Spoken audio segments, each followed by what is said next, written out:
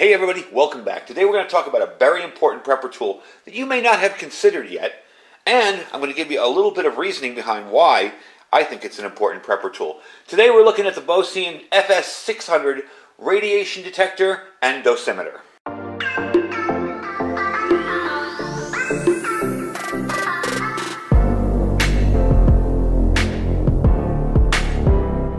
Hey everybody, welcome back. So I guess to begin this video I kind of have to explain to you what a dosimeter is. Now a dosimeter will measure cumulative dosage of an exposure event, a nuclear war or whatever, and you have to remember radiation exposure is a cumulative, has a cumulative effect on the body, so it doesn't go away over time. So it's important to know how much you've been exposed to, say, over a weekly, monthly, or yearly period. Okay, radiation exposure is kind of weird. It's sort of like lack of sleep. Now, what we're talking about here is much, much higher levels than your average everyday background radiation. But up to a certain point, you really don't suffer any ill effects from it. You may not even notice it. And then there's a range where you start to feel the effects from it a little bit from cumulative exposure. But as your exposure levels increase, you enter this kind of weird range where you're asymptomatic. You kind of think of that as your second wind. Then things start to catch up with you and it goes downhill very, very quickly. Now, like I said, these aren't small amounts. Like what you're going to be seeing here for background radiation today is not anything to worry about. We're talking about levels in the 300 to 500 roentgen range. That's seriously problematic and possibly lethal within a few weeks anyway. 50 roentgens is probably worthy of concern, but it's not problematic in the short term. Your overall health condition is also significant because radiation sickness impacts, among other things, your immune system. So if you have a compromised immune system, different levels of radiation can affect you more severe than other people. So that's where a device like this comes into play. All right, the FS600 is a small little high-range radiation tester and detector. The main function of this is to monitor X-ray, gamma ray, and beta ray radiation. The tester is a little compensated energy Geiger counter in there. It's a glass tube. That's pretty much the industry standard. They're usually characterized by pretty accurate measurements at very high ranges. And this uses a 32-bit microprocessor, and it's equipped with a 64 by 128 dot matrix LCD display. This has a bunch of alarms, okay? The alarm threshold is always adjustable, so even if you're in the middle of monitoring an event and you want to change your threshold, you can do that, okay? And the alarm will also sound to let everybody know in your area that there's a possible issue with radiation. Okay? So this can detect X-ray, beta ray, and gamma rays. There is a trend graph on it, so you can kind of see the trends of how things are going. I'm going to turn it on here so you can actually look at it while I'm talking. There we go.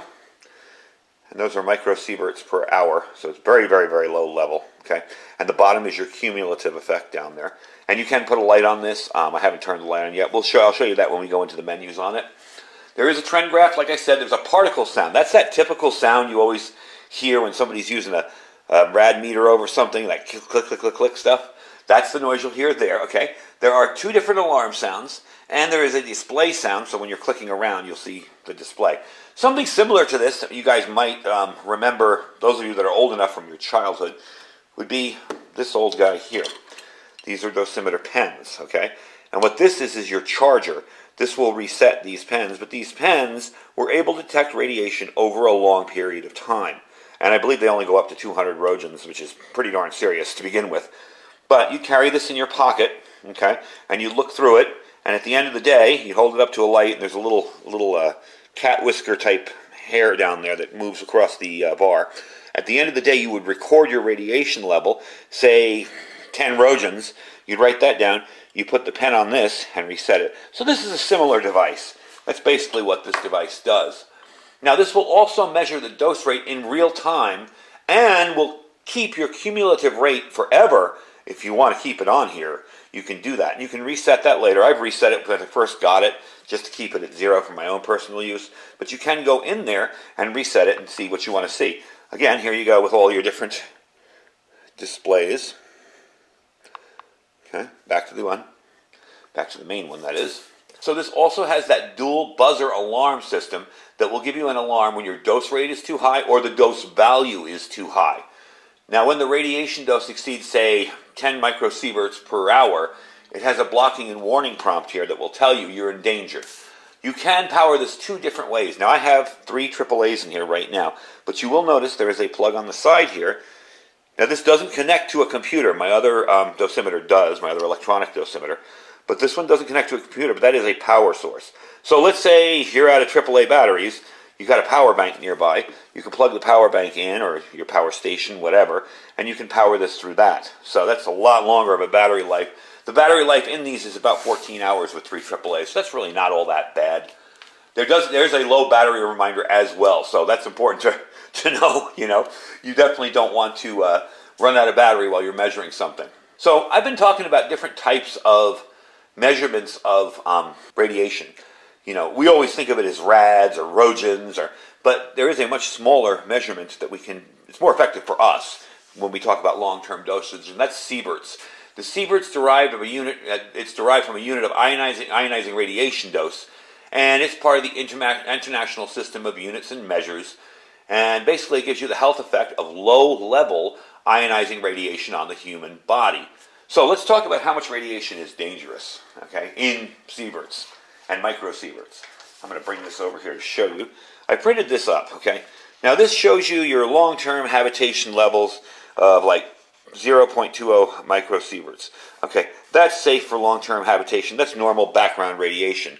Your medium to long-term habitation of 0.5 would be a little bit higher, but it's still safe. 1 would be safe for short-term habitation only. 2, you want an elevated risk, you want to take precautions. 5 is another elevated risk, but you want to relocate. And as we said, 10 microsieverts is danger, and you want to relocate out of there quickly. 20 is high danger, 100 is high danger. And of course, it goes up and up to 10 million microsieverts, which is organ failure and death within hours. Of course, you don't want to be anywhere near that. But this is a handy little chart. You can pause this and print it if you want, or just write it down. Give you a second there. So pretty much, to give you an idea, let's just say 10 microsieverts is the amount of radiation you receive today. Perfectly normal. It's just background radiation. You see here I'm getting 14 per hour. Not 14, 0.14 per hour. That's really not a bad deal there. That's not much. The next is 40, okay? 40 microsieverts per hour is the radiation you'll receive taking a flight from New York to LA. I'm sorry, that's for the entire flight, not per hour. That's the radiation you're going to get from going from New York to LA in a jet. 100 is the radiation you might receive during a dental x-ray.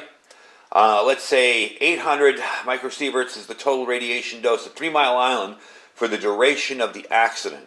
Now here's something interesting for you ladies. 3,000 microsieverts is the radiation dose from 1 mammogram. I'm not telling you not to get a mammogram, just letting you know that there's safe levels and there's unsafe levels. It's really all about time, distance, and exposure. How long are you exposed to that 3,000 microsieverts? Very, very short time.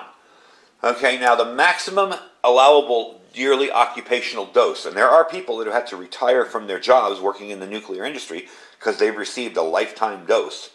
The maximum allowable per year is 50,000 microsieverts per year. Okay, so you definitely want to be careful when you get up in that range. If you're working in that industry, of course, you'll be continuously monitored and things will be recorded. So that's very, very interesting to know that, there are jobs where people end up, retiring because they can't receive any more radiation from their particular job. 100,000 microsieverts is the lowest yearly dose linked to increased cancer risk. And of course, 2 million is severe radiation poisoning and it's usually fatal. Let me run you through the menu really quickly here. And the reason I'm explaining stuff about radiation in general is because a lot of people fear it. And it really isn't something to be feared, it's more something to be careful of and understand. So if you see this on your meter, you're not going to run around freaking out because that's normal background radiation. So let's go into the meter, the settings quickly. You have your alarm rate, alarm dose. I don't know if you can see that. You know what? I'm going to scroll down to the backlight. I'm going to turn the backlight on. And yes, it's open or closed for on or off. There. All right, you can see that better. Let's go back up here. All right, so your alarm dose, you can clear your dosage. Your rate ratio, so that tells you how much exposure over time. Your date and time, of course, which I just set before the video. Language, whichever language you choose. The curve is interesting too, because that's a trend map kind of. Sort of shows you the curve as you're going through your day. And you can get into that here, and you can see the trend. Okay. So you can see our trend here is very, very low. You know, it's up and down. And remember, too, where I live. I live out in the middle of the Nevada desert, about 90 miles from Area 51. And across over the mountain there is Creech, or whatever they call it now, Air Force Base, where they fly drones out of. So obviously we're going to be a little bit higher background, but not much. It really isn't all that bad. So that's your curve. This is your backlight, like we showed you. The sounds, you can turn on and off that little clicking sound that people are so used to with radiation detectors. And you'll go right back up there to your alarm rate, alarm dose. So you can change either one of those for whatever you feel comfortable with. Remember, we said radiation exposure is usually a cumulative event that also depends on your immune system. If you have a compromised immune system, you may want to set the alarm for the dosage a lot lower than, say, someone like myself who doesn't. So that's pretty much it. That's how it works. Another neat thing about this is the cost. I have a bunch of other similar items that were anywhere from $400 to $150. This little guy here is $70, $69.99. The link will be down below. You can check it out. I got it off Banggood. Like I said, I've been doing a lot of buying off them and trying out a lot of their products that they send me also. And I have had absolutely no issues with the products they've sent me. This is going to be what I leave out here now to keep an eye on things. Not that I'm working with any kind of radiation, but still, it's a good idea to keep around. Another thing you can do if you buy one of these, they sell what's called a check source. And it is a specific amount of radiation, usually, of course, non-harmful, in a tiny little container or a rock or whatever. It's inside of something. And you can test your device and see how accurate it is. So if my check source is 0.2 microsieverts per hour, and I put this up against it and it reads 0.8, I know either my check source is broken or my dosimeter is not working right. So it's good to have. Quickly, the material on this is made of ABS plastic. The color, of course, is black. It detects all of your beta, gamma, and X-ray radiation. The sensor type, as we said, is that GM2. That's pretty much the industry standard. I'm going to go back out of this again so you can see the display there. You'll notice a heartbeat up here, a heartbeat monitor. That kind of lets you know the device is working currently. Okay. Now the maximum dose equivalent on this, the rate, is 99.99 microsieverts per hour. So that will definitely let you know when something is wrong. That's way, way high. So you definitely don't want to be around that. Like we said, the power source can either be three AAA batteries, which aren't included, or the USB cable directly. Weighs about 5.1 inches or 160 grams. You will get that inside the package. You will also get your cord to power it. And remember, this isn't a charging cable, and this isn't a computer connect cable or anything like that. This is simply to power it. When your batteries die, if you don't have any more, you can plug this into anything else that's USB and power it. And you will get a rather interesting, well-done manual here. It's very, very easy to understand. So for those of you that are new to prepping and haven't really considered radiation or thought that if a nuclear bomb goes off, say, in New York and you live in California, it's an instant death sentence, it isn't. But you do need to get educated and you do need to understand. I've given you a very, very basic overview. I mean, I could go into the weeds on this for hours if I really wanted to. But I've given you a very basic overview of what this device does and the ranges that are dangerous or safe to be around. Again, some people will say, if you ask them how much radiation is safe to be around, they'll say none. All right, but that isn't really useful for our usage. We want to know what's not going to hurt us. If there is an accident, if you live by a nuclear plant, a meltdown, whatever, you want to know the ranges that are safe for you and when you have to evacuate. And again, that's where bugging out would come in handy. You want to get out of there as fast as possible. Bugging out isn't always your best option, but for something like that, it would be very handy because, of course, you got to get away from that. So all in all, I think the device is an awesome little device, really handy. Works very, very well so far for my usage. If I'm going to be doing more of these videos, I want to invest in a check source to be able to test them out a little bit better. I haven't done many videos on these. I think I showed you the older civil defense stuff on one of my videos. And I showed you a couple other smaller meters years ago. We're talking 2015 when I did a video on the one I have currently. So anyway, that's the video for today. I hope you guys enjoyed it. If you have any radiation type questions, okay, or if you work in this field and I've said something that's way off base, feel free to leave comments below. Again, I am not by any means a radiation professional. This is just what I've learned from years and years of reading online. I could be off base on some things. I could be right on the money.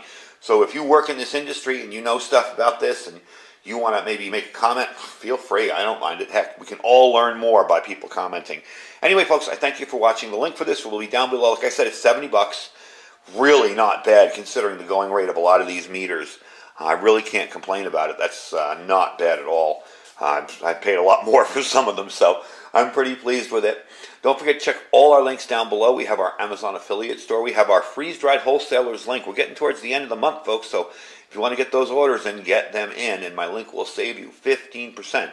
All you got to do, click on the link, you get to save 15% on any of his food. We have our My Patriot Supply link as well. That deal's coming to an end this month, so you want to get in there. We have our 3-week kit for $150 off, 3-month kit, I'm sorry, for $150 off.